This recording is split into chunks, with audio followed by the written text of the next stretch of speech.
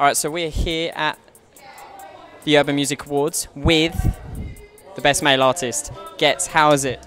I'm good, man. How are you? You alright, yeah? Yeah, I'm good. Now, it's funny because back in the day, you were Ghetto, you were there, you know, you were repping grime, you know, with Kano and all those people. Now, new name, you know, you're getting awards. How's that feel, that transformation?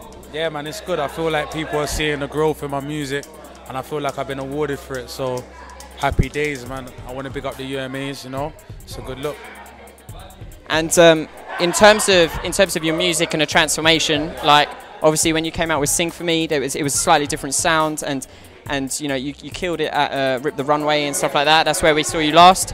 So you know, how do you see your music sort of developing in the future? I always aim to grow. Like I hate restrictions. Like I just hate restrictions. So I always aim to grow and better myself as an artist, and you know, just as a musician as well.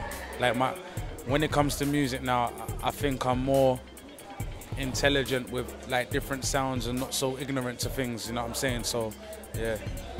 Now it's funny because in your you know, especially your earlier stuff, you always sound so angry. Yeah, you've got this angry persona, but all right, now I'm talking to you, you're chilled. Yeah, no, I'm chilled.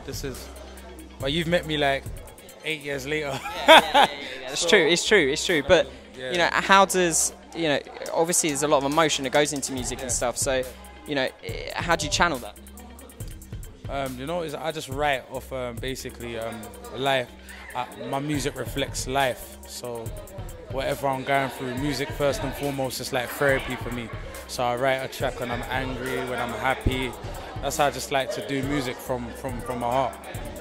Now, obviously, like you and Kano are tight. Yeah. You know, he's going sort of down the acting route now with Top Boy and things like that. Can you see yourself doing that?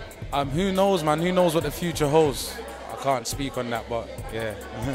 Well, I'm excited for you. Congratulations on your award, and it'll be good to see how you go. Thank you very much, sir.